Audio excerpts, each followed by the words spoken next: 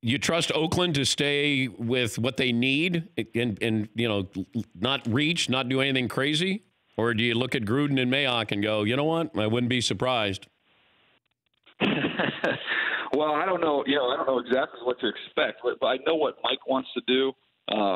He wants to get foundational players. I mean, this is kind of it's a culture draft. It's 3 guys. You can't miss on them. Don't swing for the fences. Just put it in the middle of the fairway here.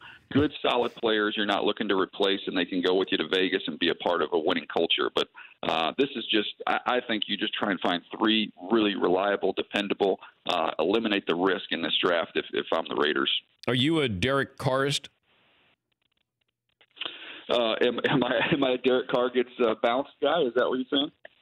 Are you pro Carr? Oh, pro Carr. Oh, sorry, I didn't hear you.